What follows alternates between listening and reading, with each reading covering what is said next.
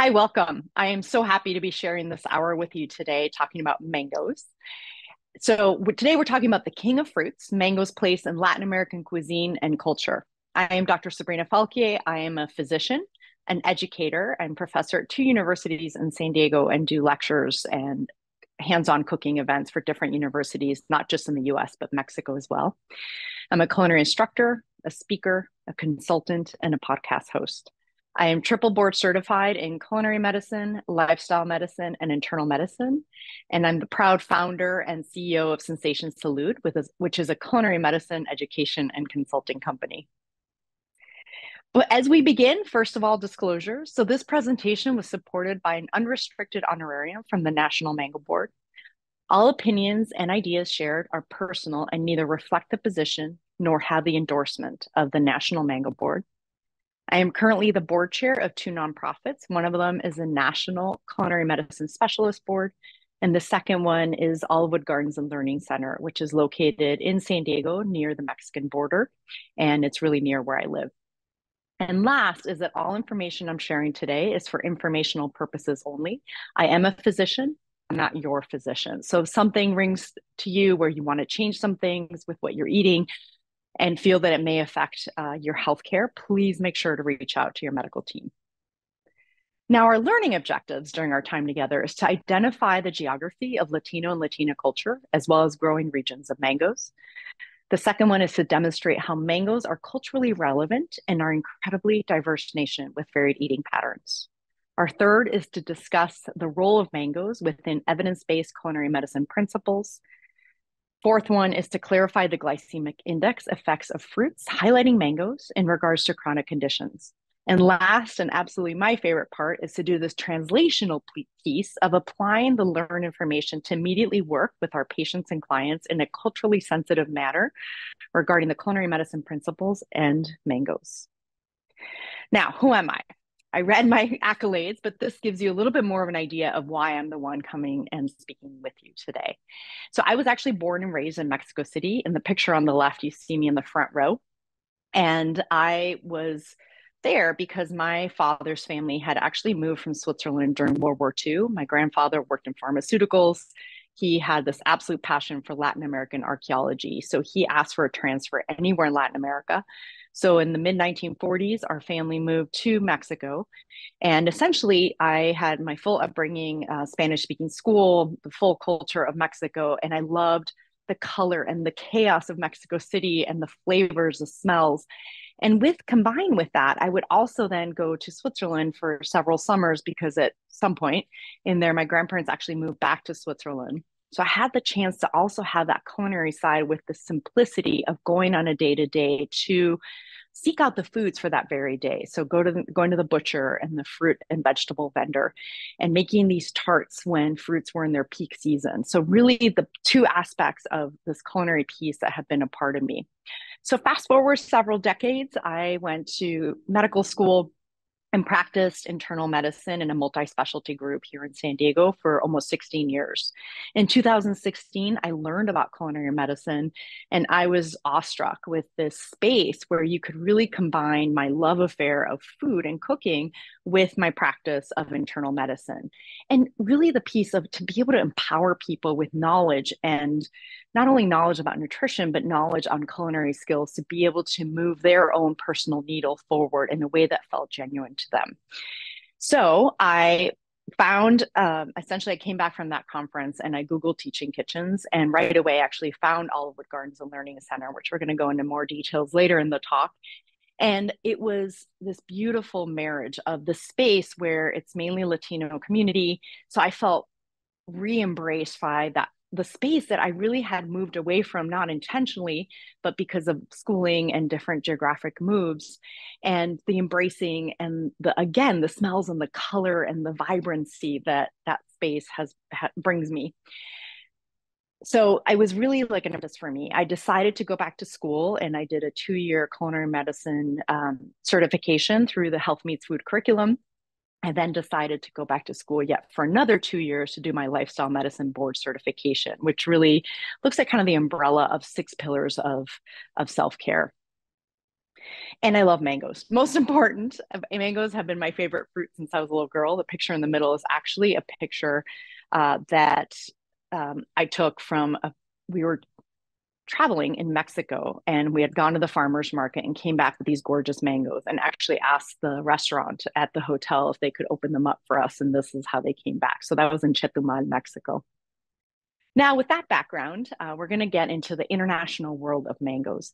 As we go through this talk together, I want you to take the time to look at the pictures carefully, the faces, the colors, the vibrancy, to get to know one of the parts of mangoes. I wish you could smell them. I wish you could taste them through this talk, but essentially my hope and my goal is for you to get really a feel of what encompasses mangoes fully. So I welcome you to the gorgeous international space of mangoes. They are cultivated in most frost-free tropical and warmer subtropical climates. So this includes South Asia, Southeast Asia, East and West Africa, the tropical and subtropical Americas, and the Caribbean.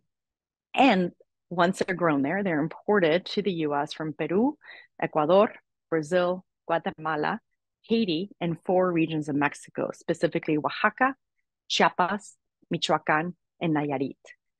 Now, before we leave this slide, I want you to see again the mangoes hanging from these gorgeous trees and the different colors they are. Also, the different farmers that are growing our beautiful mangoes throughout the world. Now, where and how do mangoes grow? Here you see these beautiful leaves. If you've never seen mangoes growing, which many of us have not, you'll see not only do they grow on these beautiful plants, but the color of the flesh varies a lot depending on the type of mango. And here you see that kind of orangish yellow color and what we call a mango turtle. And here you can see on the picture on the right, you can see a mango grower. And assuming he's maybe somewhere between 5 and 6 feet tall, and you can see the tree is double his size. So there also you can see that the fruit is red, whereas on the picture on the left, you can see the hanging beautiful mangoes are green. Depending on the type of mangoes, when they're harvested really depends on if they're going to be eaten right away or if they're going to be shipped. And also the type of mango is essentially harvested at different points depending on the specific type of mango that it is. And the 6 varieties of mangoes that are shipped into the United States include the honey or Ataulfo. Sometimes they're also called champagne mangoes. You see that on the upper left. Then we have Francis, Hayden, Keat, Kent, and Tommy Atkins.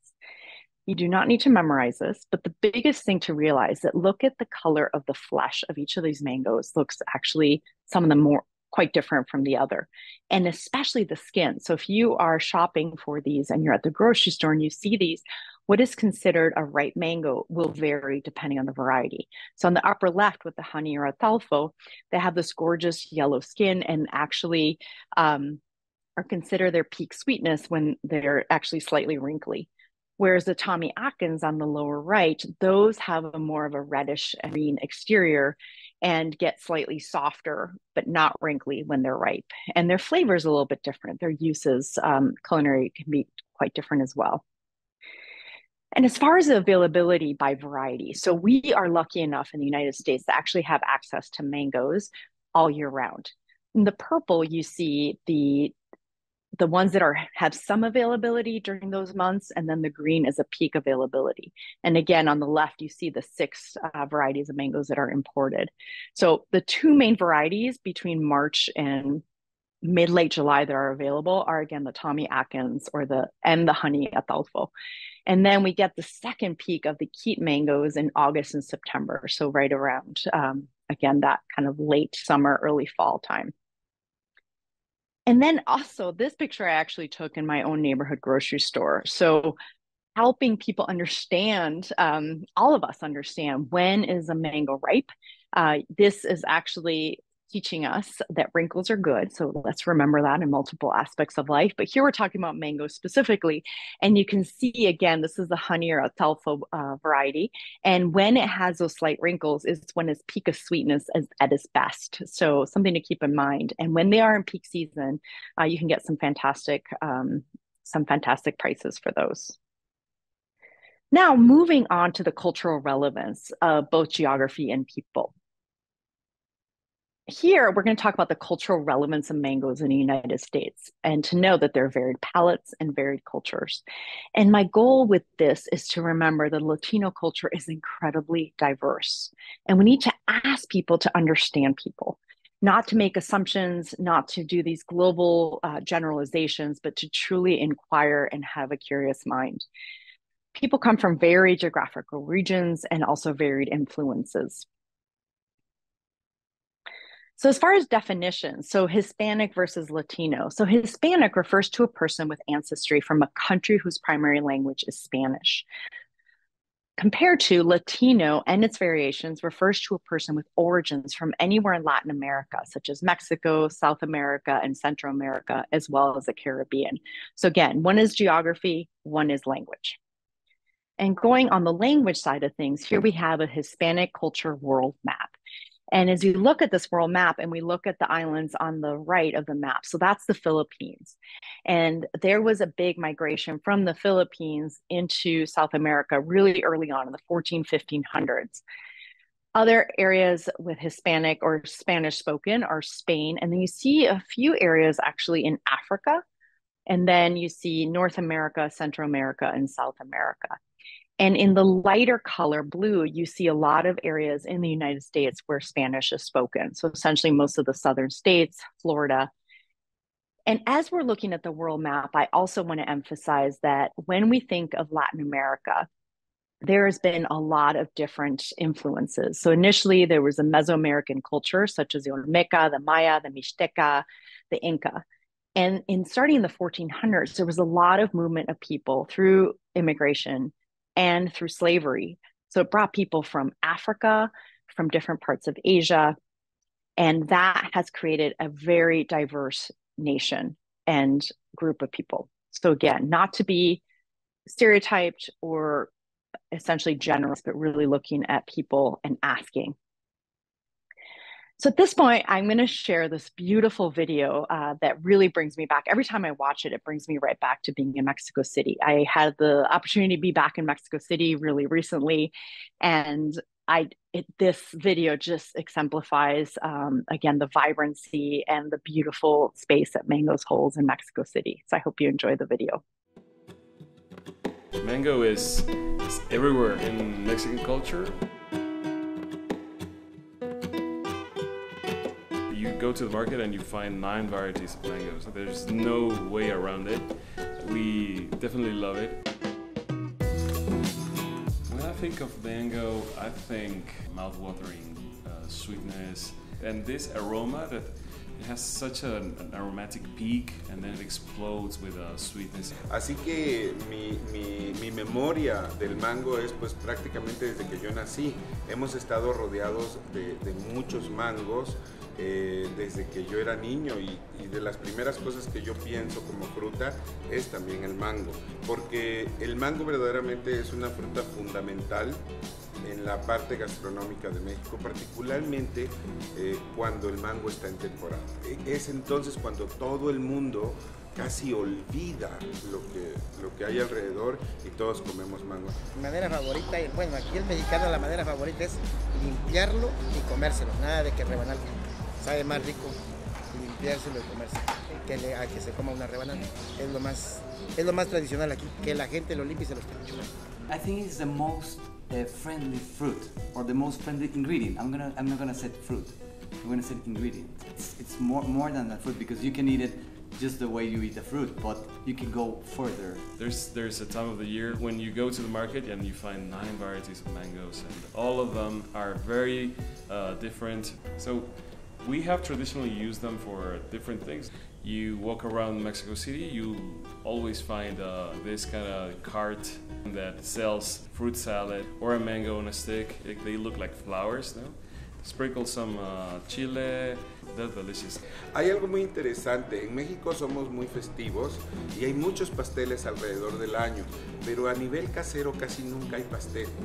Y Y una de las razones por las cuales yo, después de investigar mucho tiempo, es porque en México tenemos fruta fresca todo el año. Pero el mango ciertamente es como el rey de las frutas tropicales. Por sí es una fruta sumamente deliciosa, que volvemos a lo mismo, está considerada la fruta más sabrosa que tenemos en el país.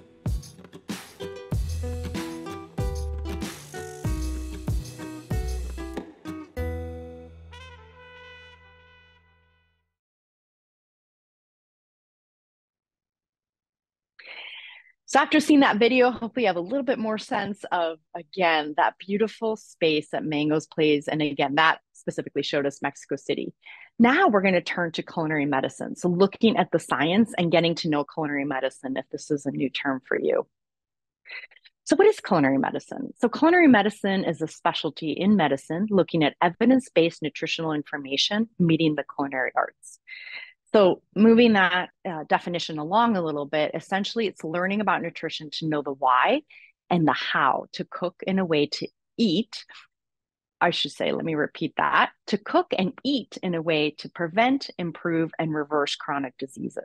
So essentially helping people understand the why. So what happens if somebody has a donut every day and a sugary coffee? What happens with their blood sugar? What happens with their energy levels in the short and long term if this is repeated on a day to day? And then compared to what if somebody now knows that if they combine maybe a homemade granola with plain yogurt and some berries, what happens then with their body in the short and long term? And once you have that nutritional information of realizing what can happen with one or the other, then taking people into kitchens, and that's learning the how. How do I cook in a way that I'm able to incorporate some of those whole grains, well thought out proteins, the fruits and vegetables in a way that works with my schedule, with my palate, with my interest in cooking, and with my budget. So all of those pieces taken into account. And the last, and this is the word that I love most of all with culinary medicine, is I really see it as a place of empowering. So empowering yourself, those around you, and your patients or clients to cook in a way that assists health in the short and the long term. And then when we look at these ways of giving information to people, to emphasize that to reach our audience, we need to know our audience. So the beautiful thing is that Harvard Healthy Eating Plate, which is, you'll see there both in French and in Swahili, that one is available for free PDF download in multiple different languages. So when we know who our patient or client is, this can easily be printed and given to them to get that visual in their head. And then you see others, these are again still pyramids, but Old Ways has done a fantastic job of really moving towards realizing that representation matters, not just as far as people, but the produce that is shown or highlighted, and moving towards a place that healthy can look very different. It doesn't have to be the stamp that healthy is a very specific one food, but really showing people that we can love the food that we love, the flavors, the spices, and helping people understand what ratios and what components within our plate, adding herbs and spices that really ring true to us can really help, again, move that needle. So I love that Old Ways has created these pyramids, and going from the lower to upper, you have African Heritage Diet Pyramid, the Latin American Diet Pyramid, the Mediterranean Diet Pyramid, Asian Diet Pyramid, and then the vegetarian and vegan diet pyramid. And last on this slide is on the lower left. That's another one in Spanish, La Pirámide de Dieta Latinoamericana. So again, just giving you an idea of how to highlight foods in a way that really is more inclusive of the variety and again, the diverse nation that we live in. And when we talk about what pattern of eating or what quote unquote diet is the one we're supposed to follow, when we look at culinary medicine principles, it is the dietary pattern of eating that is utilized most often. And when I say this, I want to emphasize that it's a pattern. And again, looking at the worldwide aspect. So Mediterranean pattern of eating or the Mediterranean diet, you do not need to live in the Mediterranean Sea. There's been some conversations about whether the Mediterranean pattern of eating is Eurocentric, is it inclusive or not? And to remember that the Mediterranean Sea borders. On the north, it borders Greece and Italy. On the south, it borders North Africa. So keeping that in mind, there is a huge variety of eating patterns even within the Mediterranean regions. And again, I want to emphasize this is the pattern. And what I like to highlight with this are the blue zones. And the blue zones are essentially 5 areas all over the world where they have the most people that have had not only the biggest number of candles on their cake, but also quality of life. So it's not just about the food, it's about other aspects such as community around somebody. And the 5 blue zones around the world are, one is in Okinawa, Japan, one is in Sardinia, Italy, one is in Nicoya Peninsula of Costa Rica, there's Icaria, Greece, and the last one is in Loma Linda, California. And again, emphasizing that it is foods that are in their whole form, least processed possible, and predominantly from the plant kingdom. Now, going specifically into the Mediterranean diet, one of the paramount studies that's used when we talk about culinary medicine and Mediterranean diet is a study by Tricopolo that was published in New England Journal of Medicine in 2003. It's based on a 9-point scale, and the 9 points are the following. Number 1, vegetables. Number 2, fruits and nuts, which are lumped together. Number 3 are legumes, which are anything that grows in a pod. The next one is cereals, specifically whole grains. The next one is fish, incorporating fish into your eating pattern at least twice a week. The next one is meat and meat products, where less is better. The next one is dairy products, again, where less is better. And for both the meat and the dairy, for the meat, it's, again, unprocessed. And for the dairy, it's fermented. So essentially, it brings out the microbiome positive aspects of the dairy, such as yogurt and cheeses. The next one is alcohol in moderation. And the studies on the amount of alcohol that people should drink has continued to evolve. So with this study, it was looking at 1 alcoholic beverage for women per day and 2 for men. So essentially 7 per week, but not to be saved for the weekend. And again, 14 for men, not to be saved for the weekend, and really to be eaten with meals. And then the last one is olive oil use. And this study looked specifically at olive oil, but when we look at the pattern of healthier oils, avocado oil, canola oil, sunflower oil fit into this criteria as well. And what the study showed is that if somebody had a 2-point improvement, so if I am having a conversation with a patient or a client and realize they really haven't eaten many vegetables on a day-to-day, or they're not really sure how to cook with legumes, how to incorporate them. And we have conversations, and maybe we talk about a meatless Monday where they make vegetable tacos with beans, and that would incorporate some vegetables. Or we talk about different ways of incorporating both those two. So if they do go from not eating vegetables and legumes regularly to eating them regularly, they get a 2-point improvement in their Mediterranean score. And a 2-point improvement decreases mortality by 25%, which is incredibly dramatic and fantastic. So this has been a really useful. You can print out the scoring system. You can have a patient or client do it as they're preparing to have a conversation with you. And again, this is something where you can set goals with a patient. SMART goals work really well for this, and figure out what is something that they could work on to incorporate more items that would increase their score. And moving into other studies, I'm not going to go into all these in detail, but to know that there is a lot of research behind the Mediterranean pattern of eating. So it looks, for example, the PREDIMED study, which is a paramount study, first published in 2013, republished in 2018, and it looks at the primary prevention of heart disease. So this is for people who have a risk factor for heart disease, but have not had an event yet. And the groups that had either nuts or olive oil had a significant reduction in primary, essentially of an event, heart disease event. The second point there is the secondary prevention of heart disease. So this is the Leo Heart Trial published in 1999. And what I love about this is that it's very doable. So if somebody has a heart attack or stroke, before they leave the hospital, they have a pre-discharge information session, learning about the Mediterranean pattern of eating. And just by having one session, there was a statistically significant reduction in secondary events. So what I love it is that this is doable. This is something that can be incorporated into our current health system. The next one's looking at dementia risk and disease. And there are two major studies, one published in 2018, where it was the Med Diet and Alzheimer biomarkers. And then the second one was published in 2023. And then the last category, just to highlight, these are highlights, of course, there are multiple hundreds and hundreds of other studies, is looking at lower cancer risk. So this is looking at adherence to the Mediterranean diet, and it's a systemic review and meta-analysis published in 2017. And now starting to translate. So now that we know Mediterranean pattern of eating is good, and here we are highlighting mangoes, how do mangoes look in all of this?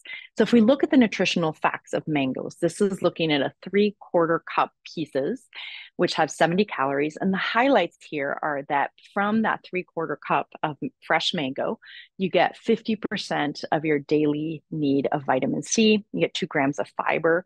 It's naturally sweet, so no added sugars, but there's natural sweetness in mango. You also get 15% of both your folate and copper levels and 8% of vitamin A and E. And again, these are the big highlights here. And now we're going to look at a specific study looking at mangoes. There are several different studies looking at polyphenol levels, anti-inflammatory activities, bioactive compounds. There's been a pilot study looking at levels of obesity, so looking at weight loss, body composition, and inflammation levels with mangoes, looking at constipation. Also prebiotic potentials and the role of mango with our gut microbiome. In this talk, I'm going to emphasize one specific study. And again, this is looking at the glycemic index and mangoes. So the effects of mango consumption on cardiometabolic risk factors in overweight and obese adults. So in this study by Rosas et al. That was published in 2022, there was a comparison, essentially 2 groups, and there was a low-fat cookie group and a mango group, and each one had a daily consumption of 100 calories of one or the other for 12 weeks. And after those 12 weeks, there was a 4-week washout period. And then essentially, this is a crossover design. So then they flopped groups and did the opposite of what they had been doing for the next 12 weeks after that 4-week washout period. This study had 27 participants who were either overweight or obese with a BMI over 26. And the results show that the mango consumption showed a significant improvement in the C-reactive protein, in blood glucose levels, in the AST, which is a liver marker, and antioxidant capacity. Also, there was no significant change in body weight, body fat percent, blood pressure, insulin levels, or lipid profile. Now, in comparison, the cookie consumption group showed significant increase in body weight, insulin levels, the C-reactive protein, and triglyceride levels. So looking at one of the charts from the study, essentially this again looks at the effects of mango consumption on glucose and insulin in overweight and obese adults.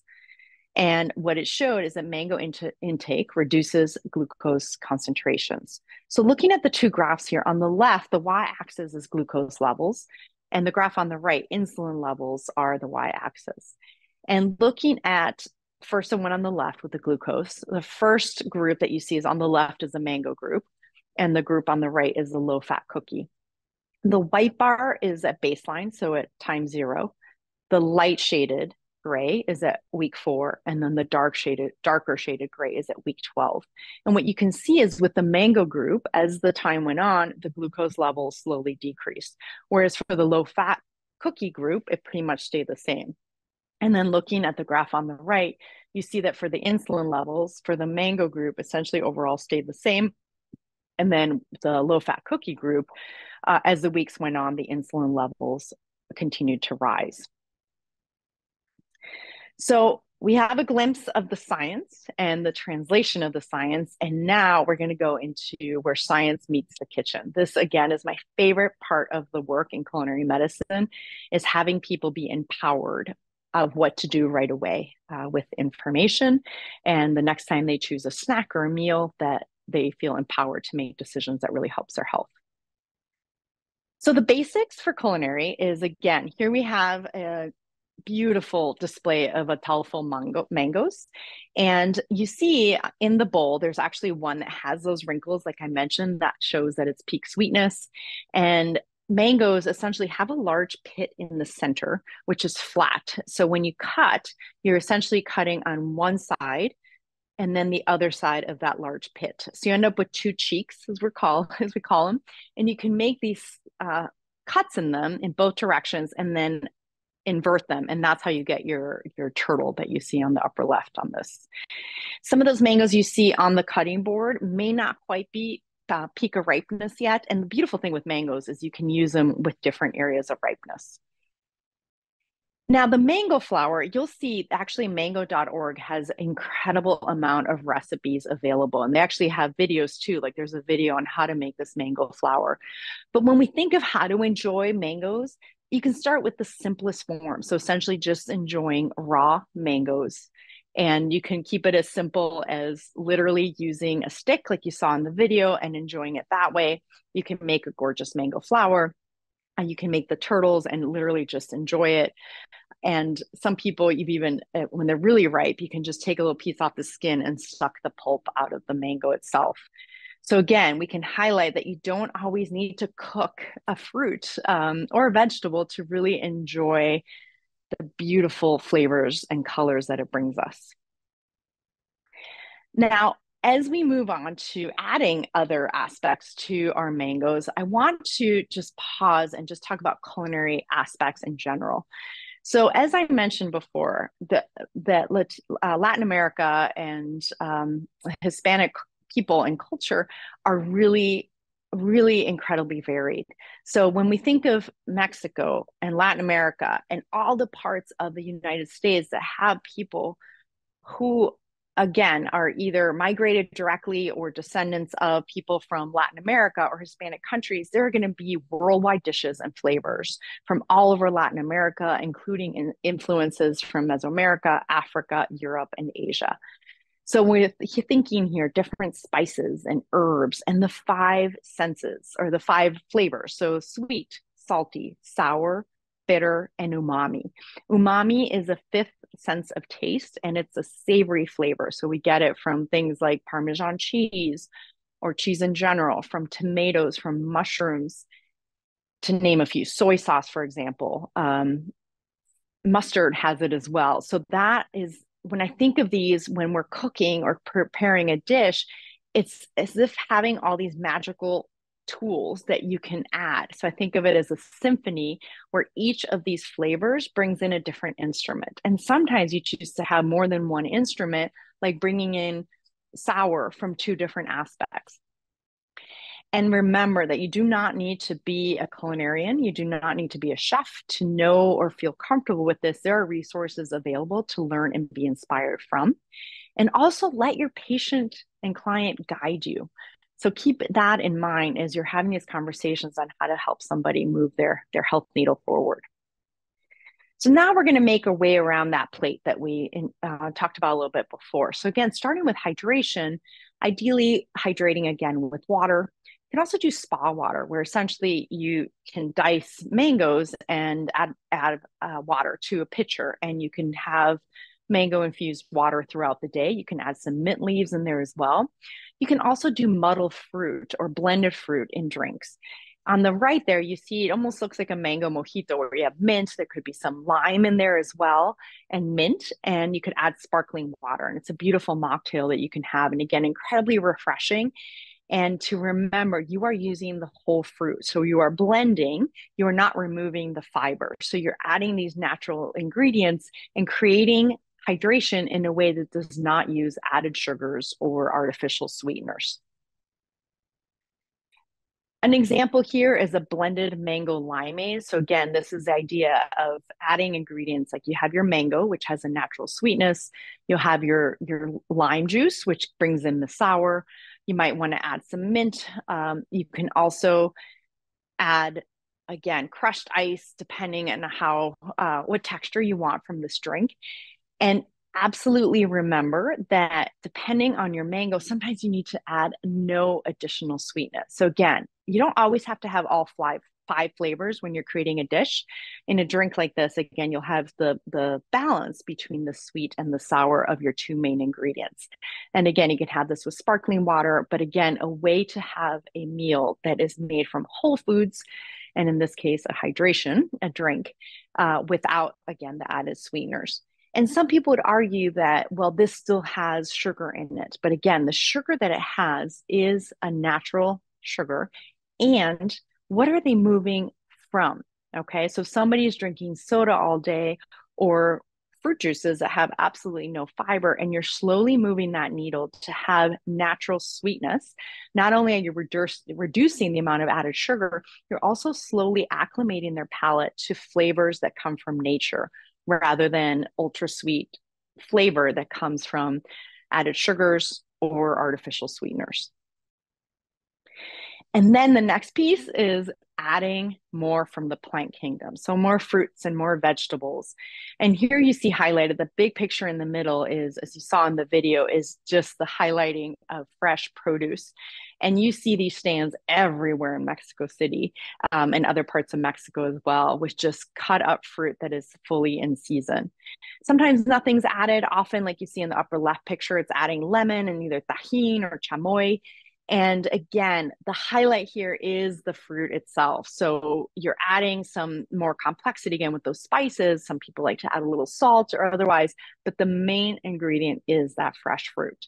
And then on the upper right, you see a picture of a salad being made with fresh mango. You have tomatoes, which again bring in that umami, and some sour as well, and some basil leaves. And then the dressing that I would put on that, that's yet more pieces to that symphony, depending on what I chose to flavor my dressing with. Here we have a spicy mango salad. So again, highlighting yet again, more from the plant kingdom. And in this one, it's actually Asian flavor inspired. So the dressing that you see there on the left, it actually has rice wine vinegar and white vinegar. So again, 2 different acids coming in here. And then you have your cucumbers, you have some peanuts that again, by dry roasting them, you bring out more flavor, you bring out a crunch in there, cilantro. So really fresh, really fantastic that you can eat on its own, or you can have it over grilled fish or chicken. And again, adding more complexity of flavors. Now, when we're talking about protein in general, there is a term called protein flip that's used in culinary medicine a lot.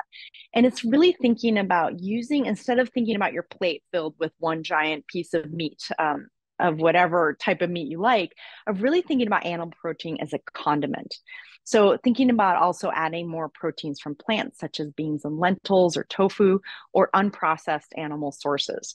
And going back to that plate we showed, is that your protein is 1/4 of the plate at the most. Letting the plant kingdom be the center stage, all those colors and textures that can come from your fruits and vegetables. And then also let plating guide you. So sometimes you don't have to have toddler separated plates to have that quarter, but thinking about your ratios of really thinking about the protein being 1/4 of the plate. So what does this do to the nutritional intake? So it increases fiber, vitamins and minerals. It also helps decrease consumption of saturated fats that we get from animal sources of protein.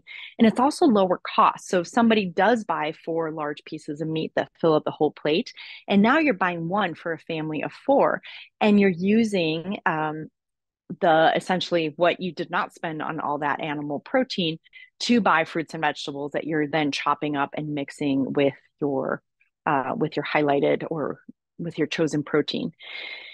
So for example, the lower picture really shows this beautiful grain bowl. So on the bottom, it could be any whole grain in there. If you do rice, the darker you get with the color of the rice, the higher your protein and fiber content will be.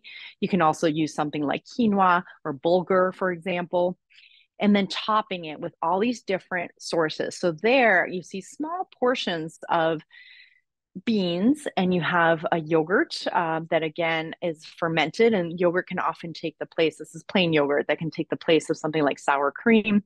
And then there are small pieces of either fish or chicken. So those little pieces are filling up about 1/4 of our ratios. And then you have the pico de gallo, which is your tomatoes, onions, jalapeno or serrano mixed in there, the mango, other grilled vegetables on the side, and then drizzle with the acid. So you're bringing in, again, that beautiful symphony of flavors, textures. And when I look at this bowl, I see plentiful, I see color, it's craveable. And that's the goal, that someone doesn't feel deprived because you're telling them to have less meat. You're highlighting these other aspects of it. And often people within a week or two will feel so much better physically, which also helps encourage continued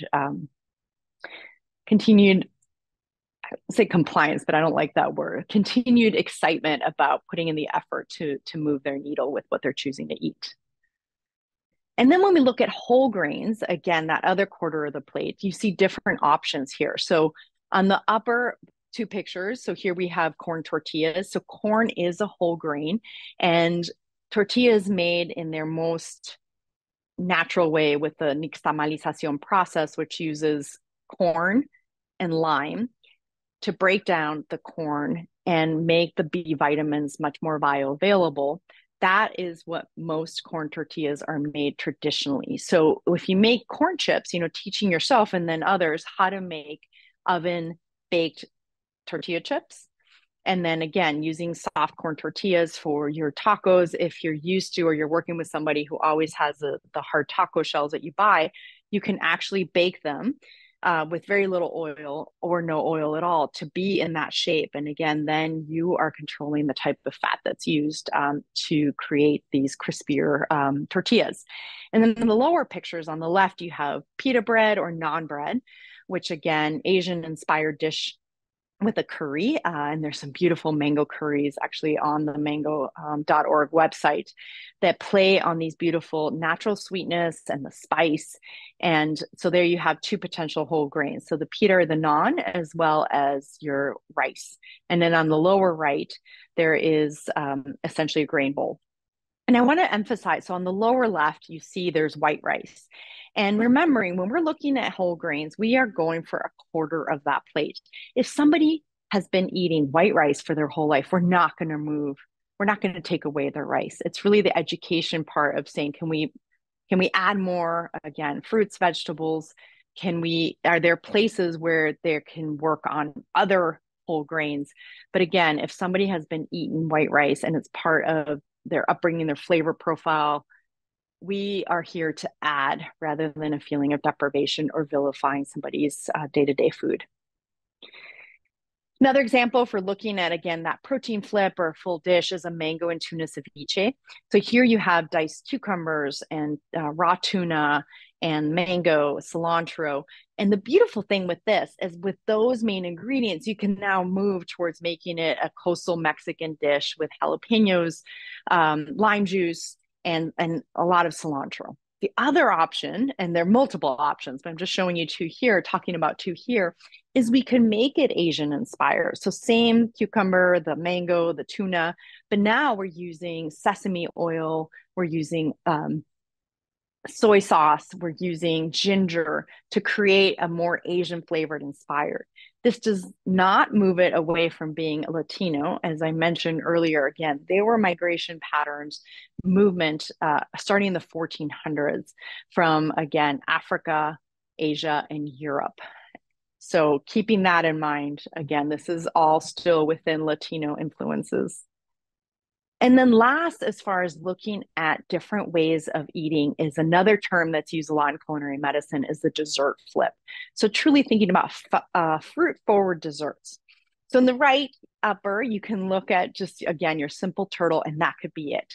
Full, simple, plain, gorgeous, and a way to wrap a meal up. By the time we get to dessert, we don't usually still need food. We're not usually hungry or need more calories. It's really just wrapping our beautiful meal that we've had with a bow.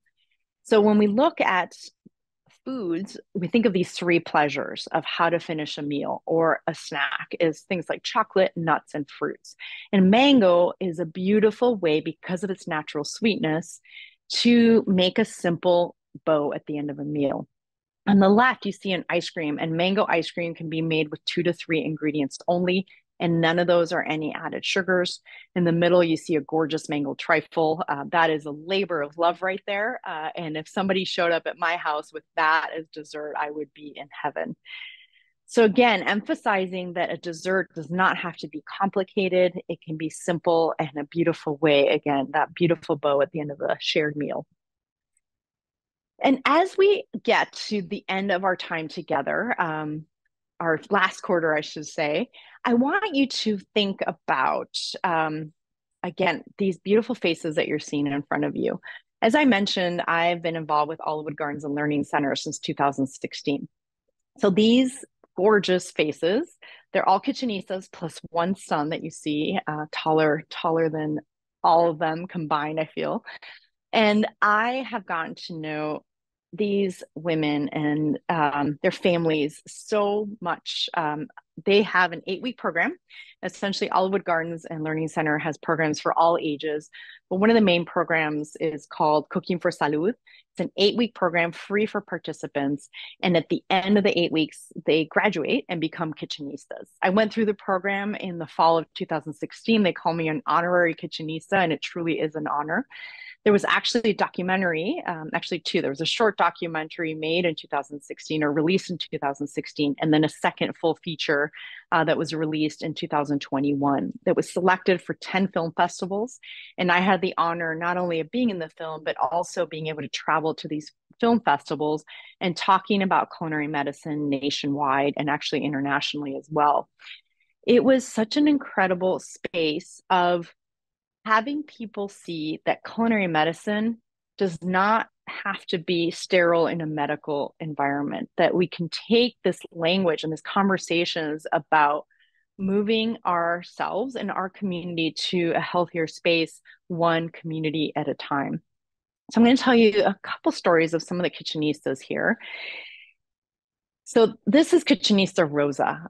So she actually shared this beautiful story that she is a recent, she just recently went through chemotherapy for breast cancer, and she is now in remission, and she was very happy to share that as well. But Rosa wanted to share with you how when she was going through chemotherapy, her taste buds were incredibly affected. And the one food that really carried her through is homemade mango smoothies. And she is so thankful to have a food and thankful that mangoes really found the way into her life since childhood, but really played this role when she was going through chemotherapy. And she just was so happy to have a space to share that story with it. So I'm happy to share that with you. And then we have Kitchenista Tania, who here she is with her 2 children, Aiden and Mirabella. And they have had, they travel to Baja California regularly. And one of their favorite places to travel has these gorgeous mango trees. And Kitchenista Tania shared these pictures of her entire family in front of this most likely 20-foot tree. It was enormous. And then Aiden wanted to show me how he loves mangoes and how he chops mangoes. So on the picture of the right, you see Aiden telling me the story of how much he loves mangoes, how often he eats them. And here he is just happily chopping away at this gorgeous, gorgeous mango. Then we have Kitchenista Rosina. She is an amazing human being. I have known her, again, she and I went through the Cooking for Salud program together. Each of the cohorts that goes through, we call them a generation. So she and I are both from the 9th generation. And Kitchenista Rosina actually grew up in Sinaloa, in the northwest part of Mexico. And her father actually transported mangoes from the farmer to the next part of the shipping process. And she shared these stories of how much she loved and cherished the few times that her father allowed her to go on the truck with her. But one of those times, I don't know if you've ever been to Mexico, but they have those giant trucks that are just filled to the brim with whatever produce is being shipped. The whole truck fell over and she was fine. Her mother was in the car too, and her father, they were both absolutely fine. But that was such a core memory. I mean, mangoes spilled everywhere. People from the community came and really helped load up that truck again. Everything was fine. Truck was fine. And the next time they loaded it, just a little bit better. But she is just so passionate about what she brings to the world and the memories that mangoes have been in her life. It wasn't just about the produce. What she really talked about is the connection that her father made with the people that he worked with, who he was picking up the mangoes from, knowing their families, knowing all the different parts of knowing that him moving those mangoes from one place to another was going to help bring money into the families and the communities that he was picking up the mangoes from. And I can picture Rosina almost in this picture. I can almost see her 11-year-old self in that space. And she, again, was just so happy to share that. And last, I'm going to share the story of Kitchenista Teresa. She wanted us to know that she's diabetic and wanted you to know that. And to know that when she went through the Cooking for Salud program, she really moved to making all her desserts from whole fruits, and mangoes are especially highlighted in that. She's from Guadalajara, Mexico. And this mango in front of her is actually her favorite. She calls it petacon. And it is her favorite mango to work with. And again, she loves making desserts with them. And she has seen anecdotally that her blood sugars, when she uses fruit forward desserts, her blood sugars don't go up. So some highlights of the amazing people, amazing women that I've gotten to know for 7-8 years now. So finishing up in conclusion, so why mangoes? Because they're nutritionally dense, they're unprocessed, they're versatile, they're naturally sweet, and they're delicious. And then how? So how do we enjoy these ourselves? How do we incorporate them into conversations with our patients or clients? So number one, find out someone's palate. Ask, always ask. Also be culturally sensitive in our conversations and inquiries, and always asking to learn before making any recommendations. Also giving culturally appropriate recommendations, and remember that one size doesn't fit all. We are all, one of the things I love about food is how personal it is, how it really connects us to people around us, to communities, and to honor that and not come in with a one size fits all approach, but to talk to somebody, find out if they are sweet snackers or savory snackers, or what are specific spice mixtures or favorite dish that their grandmother made, or they love to make, or they wish they could make, and have that be a starting point, because that comes from a place of inquiry and being curious about who you're talking to as a human being. And that will help build a trust and to be able to make recommendations that will be built on one after another. And then introducing options depending on one's cooking styles and abilities, their time available to cook or shop, their budget, palate, food, cultural history, preferences of spices, tastes, and textures. Now, recommending, again, evidence-based recommendations, meaning recommendations rooted in evidence-based nutritional information. So all of us are bombarded with sources of information. Some are credible, some less credible. We may also have our own specific anecdotal information of eating pattern or diet that either worked for us or somebody we know. But to remember that when we are professionals working with patients or clients, that we need to remember to stay in that place of evidence-based nutritional information. And also remember, as I mentioned earlier in this talk, we do not need to be experts in everything. One of the parts that it's absolutely my favorite about culinary medicine is to bridge the silos between different disciplines. So culinary medicine often is a group of physicians, dietitians, chefs, health coaches, to name a few, and to reach towards each other's areas of expertise. That is what's going to help move ourselves and the discipline of culinary medicine forward, because we know certain aspects. We cannot know it all, and realize there is enough room in culinary medicine for everybody. There's so much work to be done in the space, and to really reach out and again bridge those silos of communication. So with that, I'm going to share with you, I'm going to stay on the slide just for a little bit. This is a bibliography of the sources I use throughout the talk. And again, this is just a sprinkling of studies and information sources on culinary medicine as a whole. I encourage you, if it's something that interests you or you know some about or wish to know more, to look into these resources. Again, you can also reach out to me. Mango.org is a fantastic resource. If you have not been on their website, I highly encourage you to do so. And last but not least, if you have any questions, please feel free to reach out. And again, you can reach out through my email, info@sensationsalud.com, my website, sensationsalud.com, or social media, Sensation Salud. So I thank you so much for this beautiful time together with you. And again, I'm Dr. Sabrina Falke, founder and CEO of Sensation Salud, which is culinary medicine, education, and consulting. Have a fantastic day.